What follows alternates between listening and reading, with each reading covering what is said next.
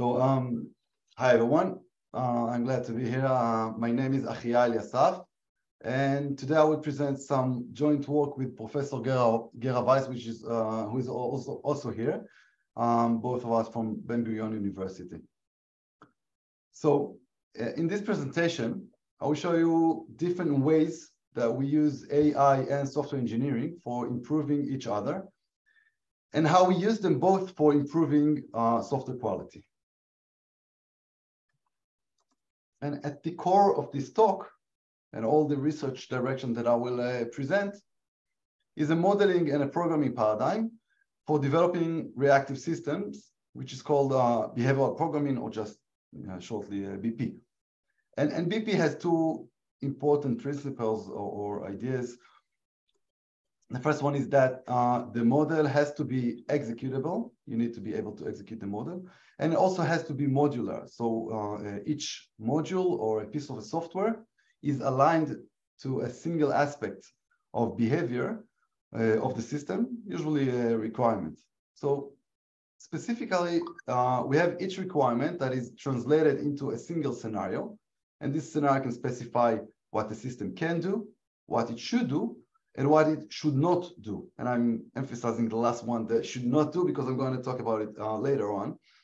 And given these scenarios that are aligned with the requirements, we have an execution engine that you see here that knows how to execute them in a cohesive manner, such that all requirements are satisfied at any given time. And then we get a system that implements all the set requirements. And here's a spoiler alert: if your connection drops. So this is a kind of a takeaway for this lecture, that BP, behavioral programming, is a great modeling language that defines well the interaction or even the synergy between software engineering and AI. It helps in many AI tasks and vice versa. So we'll see that in a minute. And to better understand what behavioral programming is, let's take a look at this example. It's a very toy example, okay? So suppose we have a system with two taps, one for hot water and one for cold water. And suppose that we have two similar requirements, one for each tap. And the requirement says, when the system loads, pour 3 units of cold or hot water. And on the left side, you see the implementation of these requirements. So as I said, there's a single module for each requirement. So for the cold requirement, we have this is an automata that represents the implementation. We have different languages, DSLs, for implementing the paradigm. So here you just see an automata, but we have some code also for doing that, and you will see that in a few slides from here. So when the system loads, so this one here, this bit thread, this behavioral thread, requests for cold water 3 times, and then it terminates. And on the right side, you have the second bit thread that requests for hot water 3 times. And once we execute this system, we get several different possible executions. So there's no relation between the request cold water and the request hot water, and therefore any of these executions are possible. We can get cold, hot, hot, cold, hot, cold, hot, cold, hot, cold, and so on, and there are many more. And this is already different from imperative languages that oblige the programmer to specify the exact execution order, which results in overspecification. So in behavioral programming, if the requirement does not specify the specific order, you don't say it. You get any order. And now let's assume that we have a new requirement that 2 actions of the same type cannot happen in a row. So again, in regular imperative languages, you would say, okay, so let's put an if statement somewhere in the code and say that we need to do first cold and then hot and so on. But in behavioral programming, we have a new requirement, so we have a new piece of code. And this code says that we cannot, when the system loads, we wait for cold water and while blocking hot water from happening, and then wait for hot water and blocking cold water from happening. And if we do that, the only possible execution is cold, hot, cold, hot, cold, hot, which is what we want. And now, how does it happen? So the secret is the secret ingredient is the execution engine. And the execution engine is quite simple. At any given moment, all the scenarios, okay, each of these scenarios, we have 3 scenarios in this case, they state what they request, or each scenario states what it requests and that will happen, and what it waits for happening, but it does not request, and what it blocks from happening. So you see these statements on the left. Each yellow point is a statement.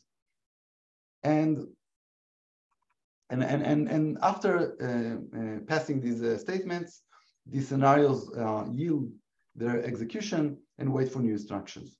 And now the execution engine takes all these statements, filters all requested and not blocked events or request events, and then choose one of these events, and finally advances all the bithreads that all the scenarios that waited or requested this selected event. Now, it may seem a little bit inefficient to keep asking everyone what to do at any given moment, but in fact, we have implemented using behavioral programming many systems, including real-time systems like quadrotors and satellites and so on. So we have a very efficient implementation for that, with several implementations for that. Now, take a look at this funnel down here. We can use this funnel to choose event. We need to use this funnel to choose an event each time, single event, and we can use it to choose randomly an event. But we can also use AI for selecting events, and we will see that again in a few slides. Here is another toy example, though a bit more complex, to help you understand the paradigm. So you see here the code for tic-tac-toe, and on the left, you see the game. Above each behavioral thread, you have the requirements, so a cell can be marked only once, and the behavioral thread just below implements this requirement. So this is just the name, do not mark a cell twice. And this behavioral thread is in the context of a cell. We have 9 cells, so during execution, we will have 9 copies of this behavioral thread, 1 for each cell. And the behavior is defined in the body here. So we wait for X or an O in this cell, and then we block another marking in this cell, and so on. So these bithreads define, let's say, correct behavior of the game, but the bithreads do not define an optimal player behavior. And for choosing the best move at each turn, we can either explicitly specify these behavioral threads. So I would call them strategy bithreads that define a strategy for tic-tac-toe. We can learn these bithreads, or we can just use a smart funnel. For example, let's use neural network to learn which action to choose at each time, at each turn. Well, feel free to ask any question if you have. Yeah, let me ask a question now that you said I can ask. So the thing I'm trying to figure out, I don't know anything about behavior programming. So I'm coming from the point of view of people who have been building systems forever, and things like temporal logic combined with traditional programming, some modelings like SysML, for example, have been doing a pretty good job from what I can tell. So the point here is exactly what problem or what deficiency in the current system engineering is behavior programming trying to address? So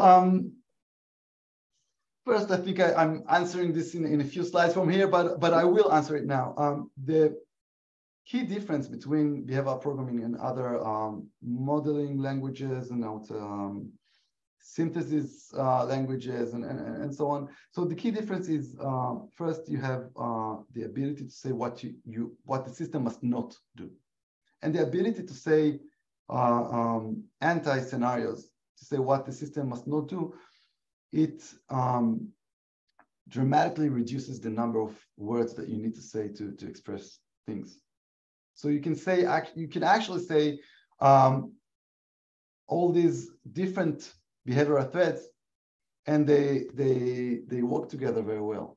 And also, there's no need for a translation. So for example, we just write the behavioral thread exactly the same way we think about it, exactly the same way we think about requirements. So you have a new requirement, no problem. The requirement refines a different requirement, just add a new behavioral thread that refines the other requirement. You can say what cannot happen. This is why you are able to refine behaviors and align your code to the requirement, to the way you think. So there's no need for translation or I don't know, make some pre-processing before you're writing.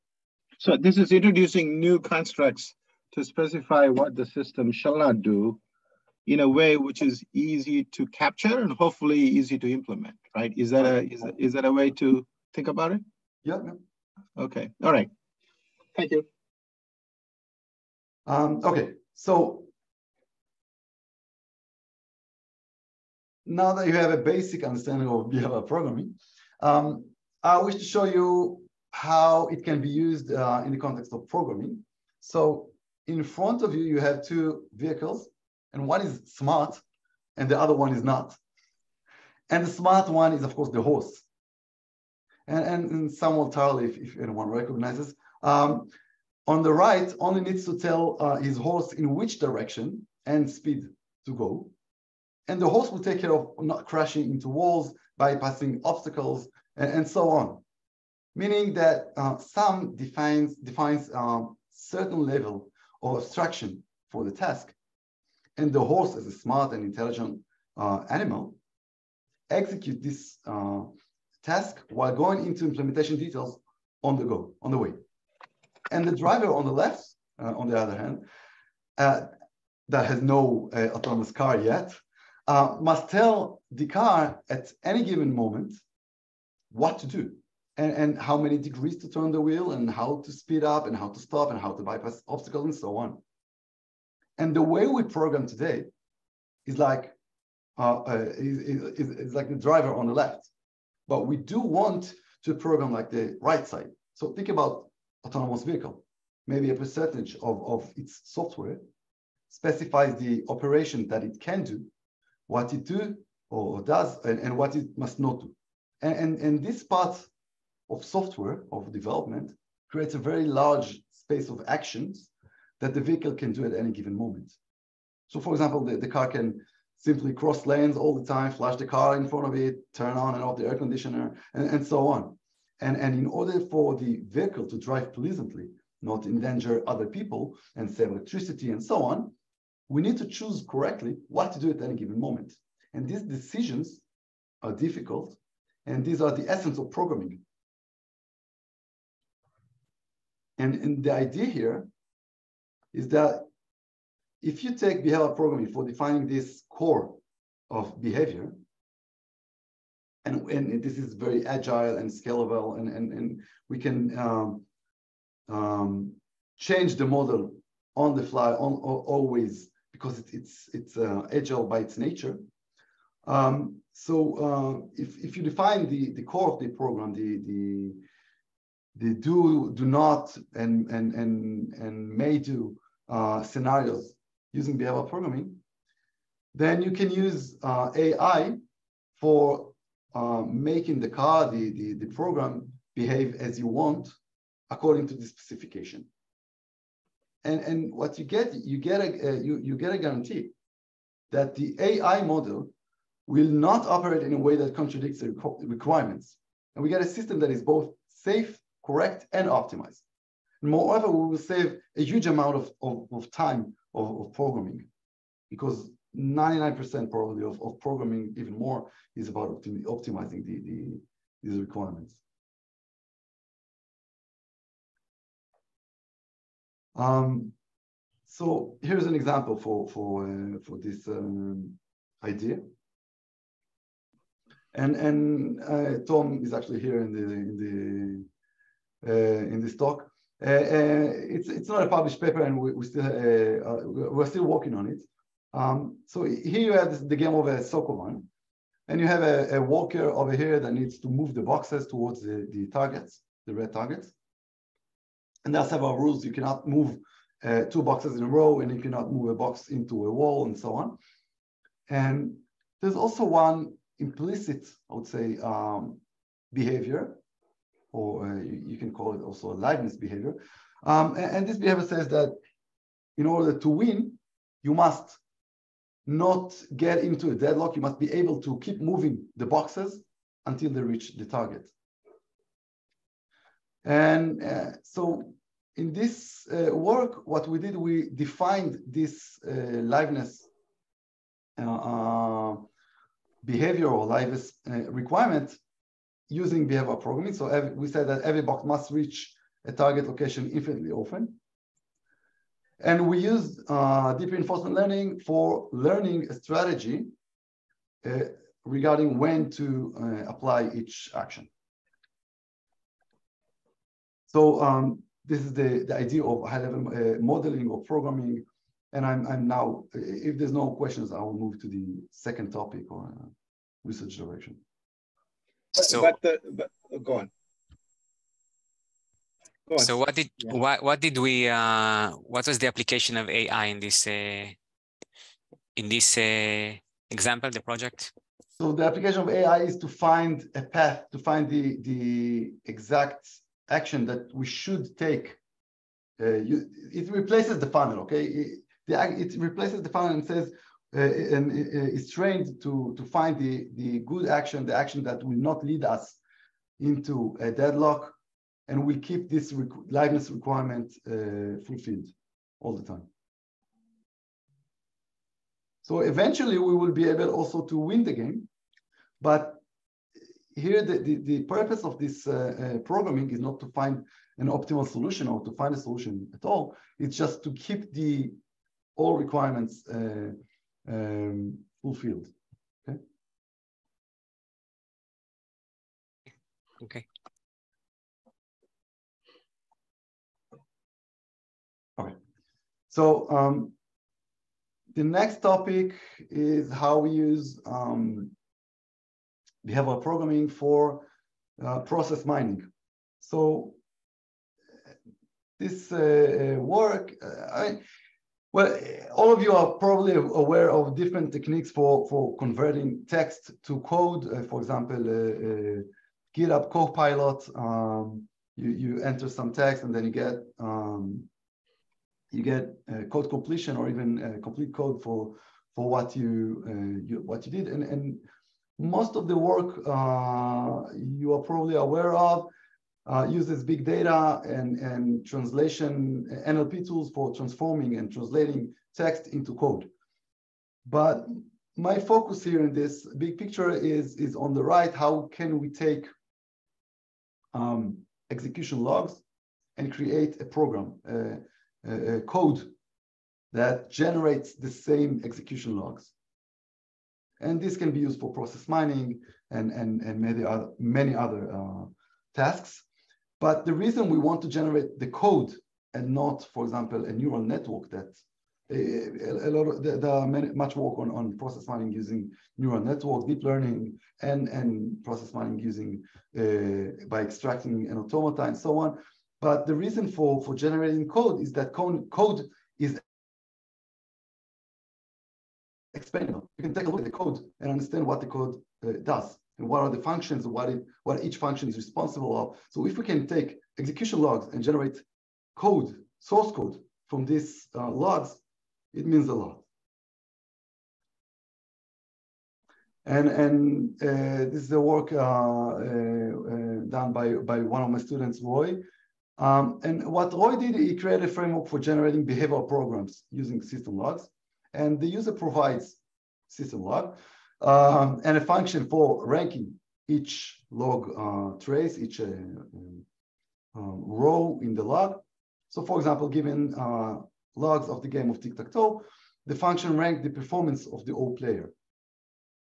And from these logs, the system extracted the possible events, X and O for each cell. It also extracted and automatically deduced the possible context. For example, there's a cell, there's a line, there is a fork if you want to win. And so it deduced structures in the data, in the events, in the domain, and used this, and given these structures that it extracted automatically, it also generated the behavior for each structure. So for example, it generated the wait for 2 cells, 2x, and then place an O to block the X from winning, and so on. Given this execution log and a ranking function, the system generated using evolutionary algorithm, it generated a random population, population of programs, of behavioral programs, that is combined of many random behavioral threads. And over evolution, these B threads evolved more and more until they were able to play O almost optimally. And the interesting thing is that these behavioral programs were actually very similar to how we programmers play tic-tac-toe optimally. So they were a bit different. Instead of waiting for 2x and then placing an O, it waited for 1x for each 2 cells on the same row, on the same line. It waited for 2 and for 1 and placed the O instead of waiting for 2x and playing O. So it generated a different program, and yet it was very similar to how we think, and generated something that is self-explainable. And you might say that this is a toy problem, but this is not true, because this is the first time that evolution or any AI method was done at this magnitude to create source code from scratch, which is modular with more than 1 or 2 functions and also explainable. So this is just a first step in the road. We are now extending this work to support different type of domains, not only games or not only board games and so on. So there's much more to do to allow it to make it truly generalized. But the concept, the algorithm was unaware of the domain. It was not aware that this is tic-tac-toe or something like that. It just received logs. So it's a generalized method, though there's much work to do to make it truly able to handle any domain or many domains. Do we have time for a question? Yep, I think so. I think a key component, it's very cool what you showed, but a key component here is that you see actually all the expected log. Yeah. I did not hear the end of the sentence. I'm sorry. So your genetic algorithm will develop the logic on. Adiel? We're still losing you. Yeah, your internet connection is not stable. So you have the takeaway at the beginning of the lecture. I think I have if I'm guessing where your question is going, I think I have a similar question, right? So here your genetic code, your process mining is basically going through the entire, you're actually running the entire automation, and you're going through every possible, you're going through the logs of every possible action, right? Many possible actions, yeah. It's genetic algorithm, it's heuristically search the space, but yeah. So complete your question, Sunita. I think you're going to say in cases when you don't have logs for some parts of the system, right? Oh, what do you do, right? Yeah. Because often we may not have all the parts, we may not have the entire working, right? Right.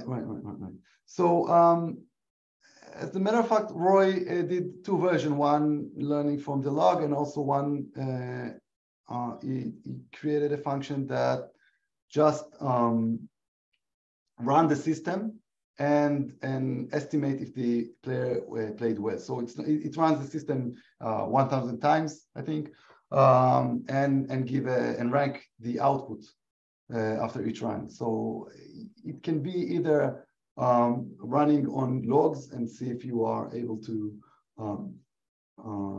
reproduce the same behavior, or it can also create random programs, run them 1,000 times and then evaluate them based on this. Would it be actually looking, I mean, is there another option that it's actually looking at the logs and then based on that generating other actions that can go into the automation?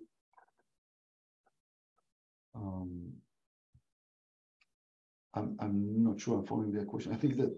So one is it looks at the logs and then, right, and based on that, it's actually deriving and defining the entire process. Okay, the other would be to look at it the other way and say, well, since I may not always have all the actions and there may not be, a complete coverage that I have from the automation that's running. So in such a situation, would it also be able to look at the logs and fill gaps in terms of other? I see. That's a very interesting question. Actually, we thought about it that we might want to add some parameterized events that we don't know their name, just X1, X2, X3, and so on. And if they help, they do not appear in the log. There are hidden events or stuff like that. But if they help in creating a smaller program, synthesizing a smaller program that still creates the same log, for example, then I would say that probably there are these hidden events that we don't know them, we don't have them, but they are probably there because with them we get a more accurate model. So I hope it answered the question. So yeah, not always we have these events. I believe we did not try it, but I do believe that it is possible. So yeah, it's I think that might be an interesting space to go in. Yeah, so I have a slightly different variant suggestion on this, which is any complex system you're running is going to have lots of components, and some of them may be, producing logs, and some of them may not be producing logs, and also different levels of components, right? Some of them are higher levels, some of them are low levels. So my belief, at least, otherwise you'll be getting something for nothing. You need to have some understanding of the actual system in order to figure out specifically what code you would write based on what the execution is. You cannot do it completely blind. So this may be another case for neurosymbolic kind of a thing, where you need to bring in an understanding of the system along with the execution traces to be able to say, oh, oops, we forgot to put a log here, right? So I believe in order for this to work in real life, you need to have some description of the system independent of the execution traces to be able to map what's happening to the architecture. Without it, you'll be just definitely. So I did not say all the details, but yeah, in the paper we're talking about it, and we have actually what Roy did is he had a part of the definition of the system that plays tic-tac-toe correctly, or only the rules for tic-tac-toe, and the evolution was not aware of this part, but it took it as a given, and given the logs, it tried to optimize the program so that it will play optimally tic-tac-toe. But it was aware, and at some during execution, it was aware about this domain expert knowledge on tic-tac-toe. So yeah, I agree. And we also talk about some kind of a methodology that we need to do. So in complex system, you want to start with some domain expert knowledge and then tune it using this tool, and then you get some advanced version of your program, and then you want to refine it a bit more because you look at it and it looks a bit different, and you are aware that you should have changed something here. So, and if you just change this one, it will work better, and so on. So it can be ping pong, you know, between all these between domain knowledge and automated tools. Okay. And also, actually, I have something at the end of this presentation about testing, which is, I think, kind of related to what you talked about. So, with your permission, I want to go on and if we'll have time, so I'll be able to answer more questions. So another approach we are looking into is how behavioral programming can be used to guide learning process, in this case, reinforcement learning.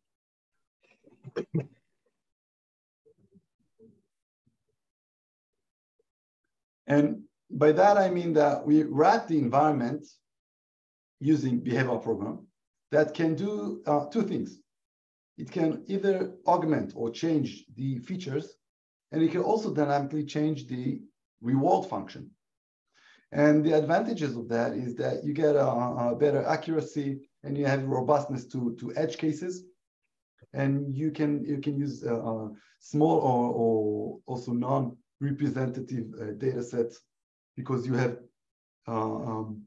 integrated domain expert knowledge into the learning process. And also the agility of the model allows for fast and simple changing of the features and the reward function. So you can adapt and change your learning either online or offline according to what you see and what you experience with your data. So here's another example. In this case, we participated in a conference competition for creating controllers for robots that play soccer. And Tom, which you saw earlier, another work of Tom, so he wrote only 4 basic behaviors that generally describes how you play soccer. You move towards the ball, you spin to the ball, and so on. So only 4 behaviors, behavioral threads, right? And in addition,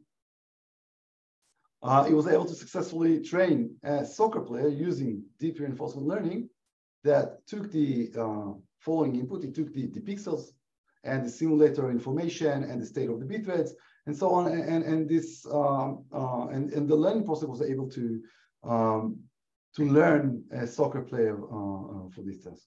And the result was that it was not only able to play, it was able to utilize this information and converge it into a solution.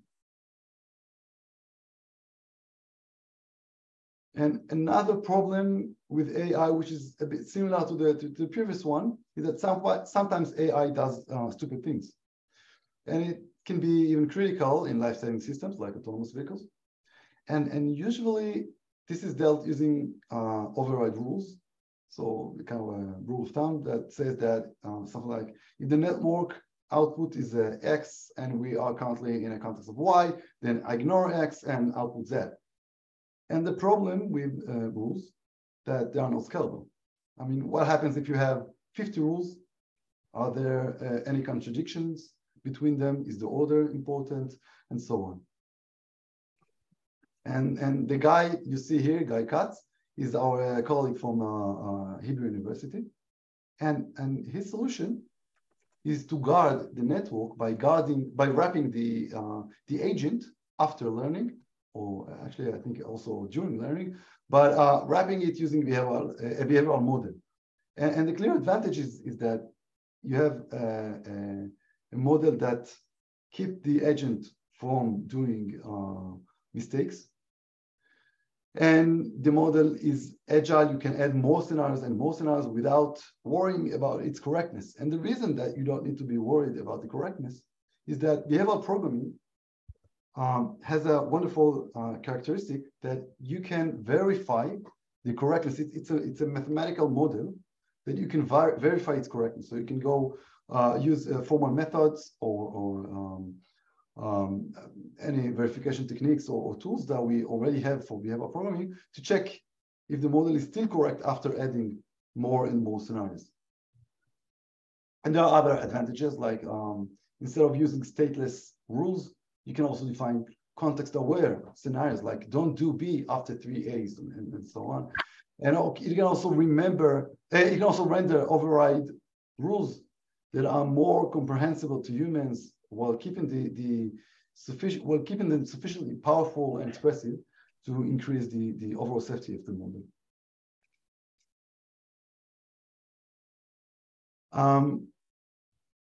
And almost last research direction.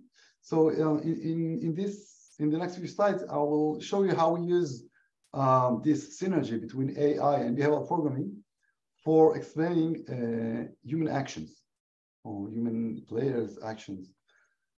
So, for example, we are interested in explaining in real time why a player made a certain move.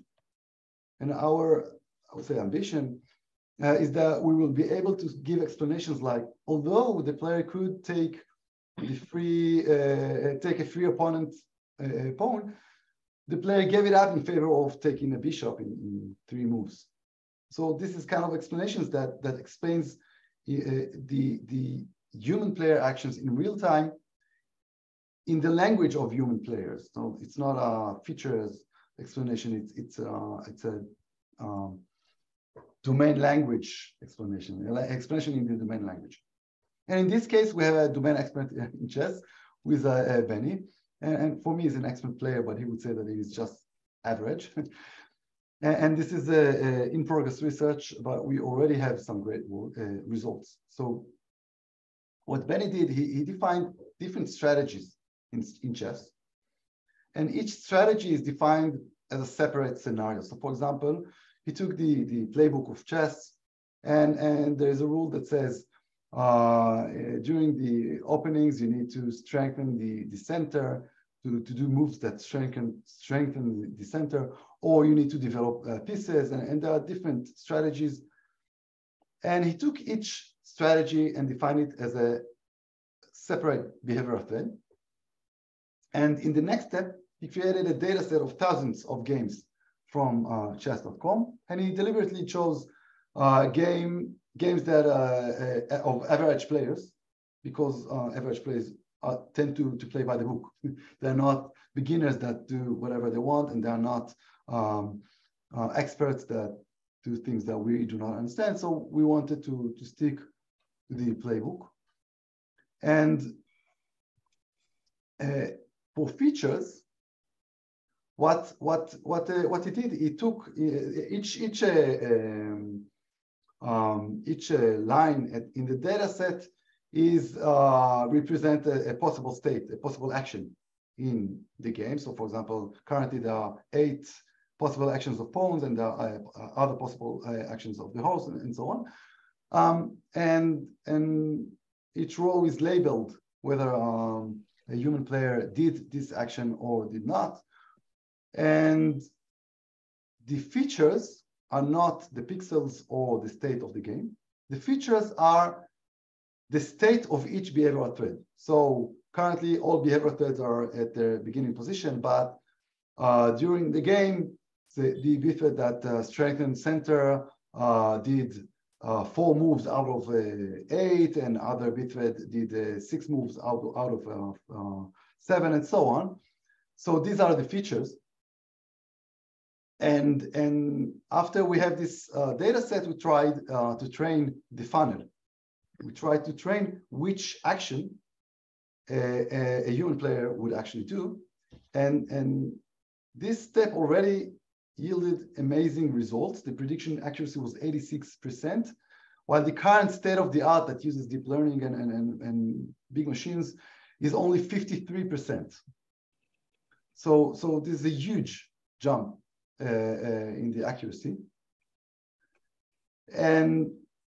But this is not our goal. Our goal is to explain the human action. So given this calibrated calibrated funnel, we used it to explain human action. So how we did it? So we used the explainers, like the same principles of explainers like SHAP. So SHAP, if you don't know, SHAP is a method for understanding which features influence the model decision. So it performs, SHAP performs an analysis of the impact of features on the result and explains which feature had a positive impact, which one has a negative impact, which one has a neutral impact, and so on. And also can specify the magnitude of the influence. So given SHAP and given these features, we use SHAP to explain why the model chose this action and not that action. And SHAP says, okay, this feature is positively influencing the decision, and this one negatively influencing the decision, and so on. But these features are not pixels. They are not where each piece is. These features are processes. These features, each feature represents how the player thinks about strengthening the center, how the player thinks about taking the queen, and so on. So if you think about it, this way we create a model that not only knows how to explain human movements, we also achieved it using without labeled information. So this is kind of an unsupervised learning. We use supervised learning for predicting what human will do, but we don't have labeled data set on why are they doing it. And yet we are able to say that.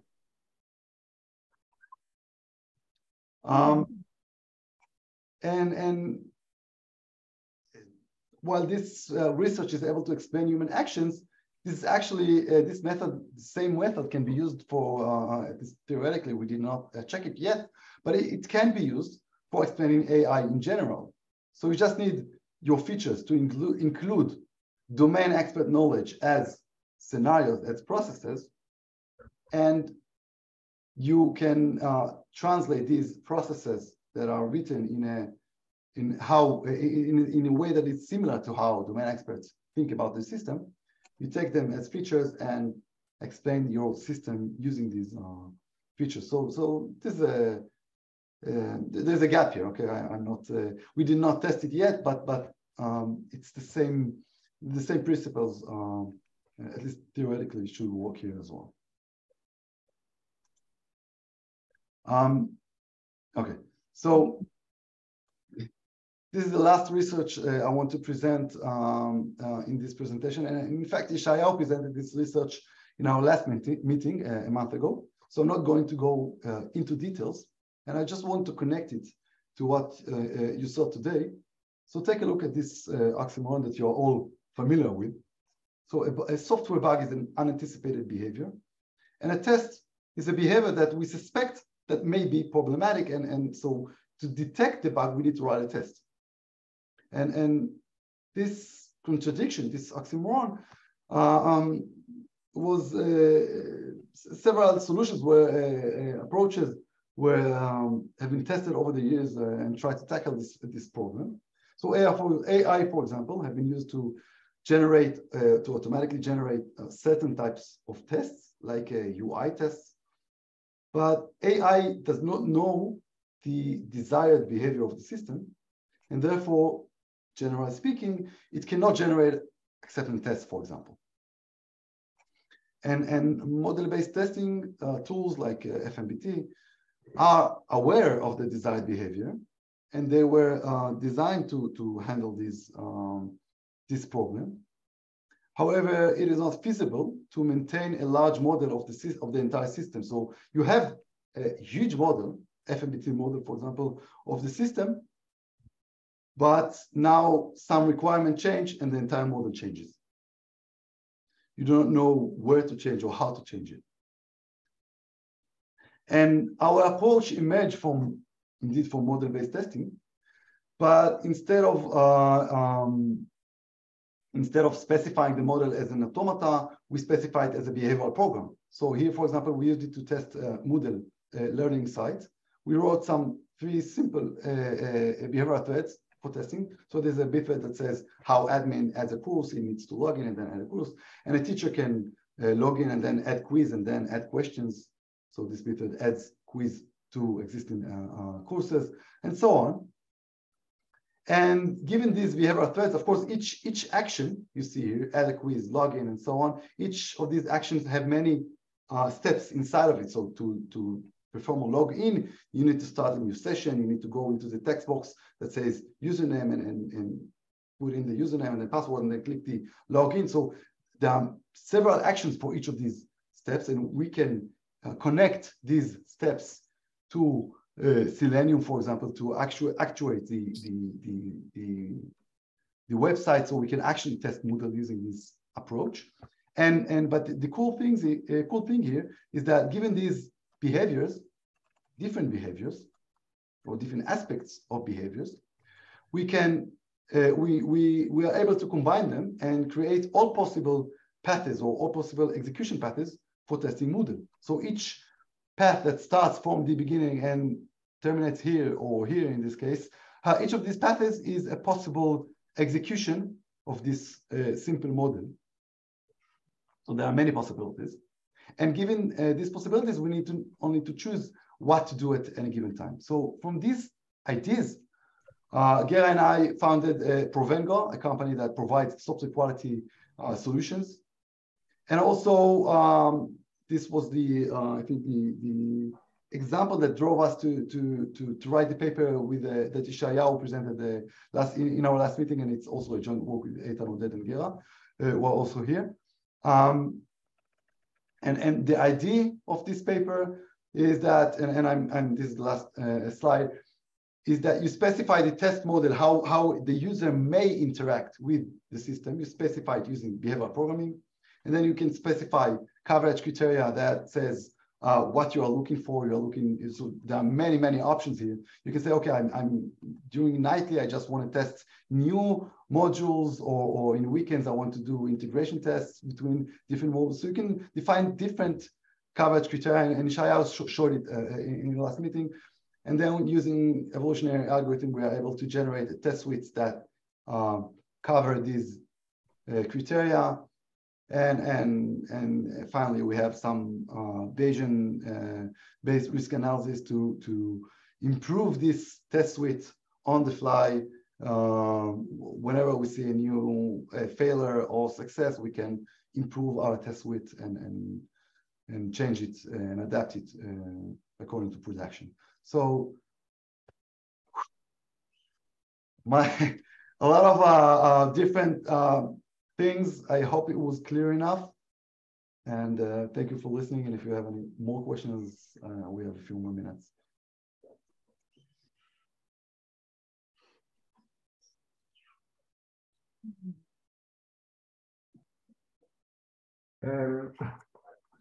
Thank you, Achia. Very interesting lecture.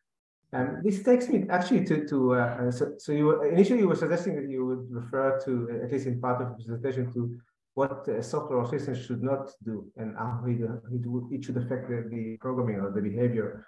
And when you say, actually I cite don't do B, but after 3 times A, that's a simple rule of don't do something, which is okay, that's perfect.